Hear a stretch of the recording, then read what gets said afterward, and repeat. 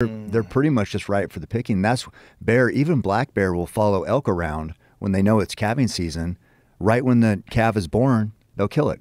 Like I said, Lund also described the kill to CNN as sport killing, although the consensus among biologists and wildlife officials is that wolves do not hunt for sport, but sometimes kill more than they can eat at one point, especially in winter when frigid temperatures preserve the killed prey for later consumption.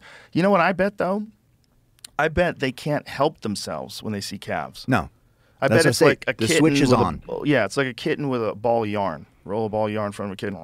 They just, if they see babies, like baby moose, baby deer, baby elk, like time to kill. You don't get a chance. They're babies for a short amount of time. You got to get them now. Somebody else said that too, that they didn't know animals kill just for the fun of it. I'm like, you ever seen a house cat? Bro, house cats kill literally billions of animals a year.